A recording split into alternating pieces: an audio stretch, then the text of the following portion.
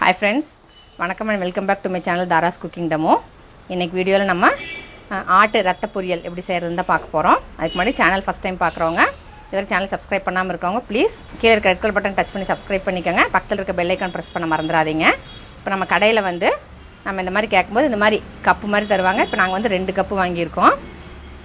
ஆக்சுவலா க்ளீன் பண்றது வந்து நல்லா தண்ணியில 2-3 தடவை க்ளீன் பண்ணிட்டு அதுல சின்ன சின்ன முடி இருக்கான்னு பார்த்து அது மட்டும் நம்ம க்ளீன் பண்ணிட்டா அவ்வளவுதான்.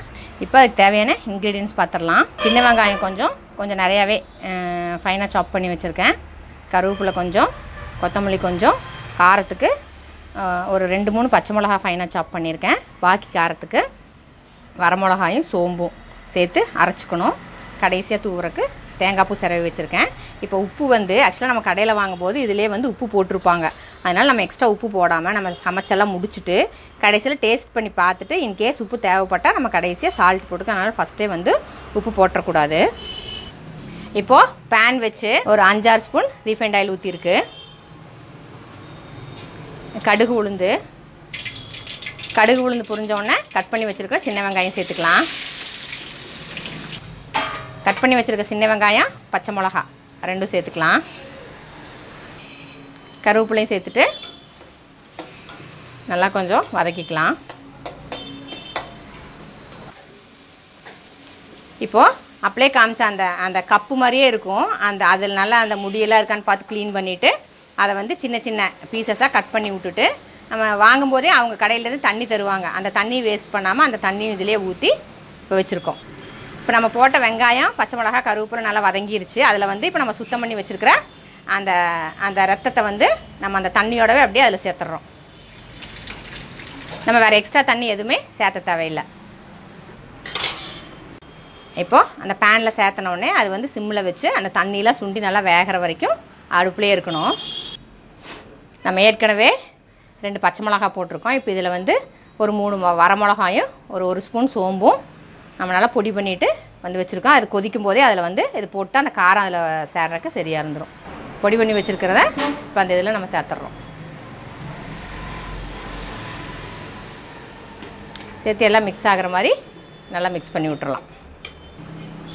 இப்போ நம்ம அந்த பொடி பண்ணி விட்டு வந்த வரமிளகாயும் சோம்பும் அதில் சேர்த்து நல்லா மிக்ஸ் பண்ணியாச்சு.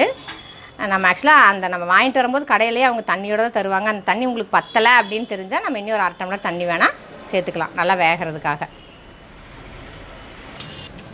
இப்போ நம்ம தேவையான இன்க்ரீடியன்ஸ் எல்லாமே சேர்த்தியாச்சு. இப்போ நம்ம தண்ணியில் சுண்டி நல்லா சுருண்டு வேகிற வரைக்கும் அப்படியே விட்டுறலாம்.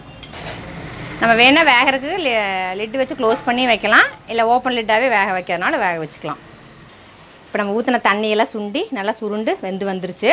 உப்பெல்லாம் டேஸ்ட் பார்த்தாச்சு, கரெக்டாக இருக்கிறதுனால உப்பு எதுவுமே எக்ஸ்ட்ரா சேர்த்தலை. இப்போது தேங்காய் பூ தூவிட்டு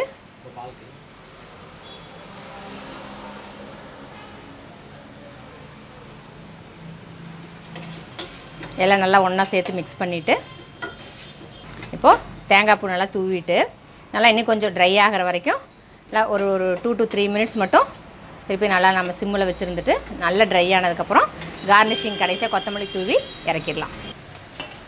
இப்போது நல்லா தண்ணியெல்லாம் நல்லா சுண்டி நல்லா ட்ரை ஆயிடுச்சு. இப்போ கார்னிஷிங்க்கு கொத்தமல்லி தூவிடலாம்.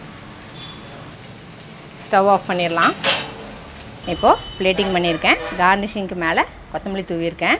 சுவையான ரொம்ப எம்மியான மட்டன் ரத்த பொரியல் ரெடி. கண்டிப்பாக ஒரு தடவை ட்ரை பண்ணி பாருங்கள். வீடியோ யூஸ்ஃபுல்லாக இருந்திருக்குன்னு நினைக்கிறேன். வீடியோ பிடிச்சிருந்தா லைக் பண்ணுங்கள், ஷேர் பண்ணுங்கள், கமெண்ட் பண்ணுங்கள்.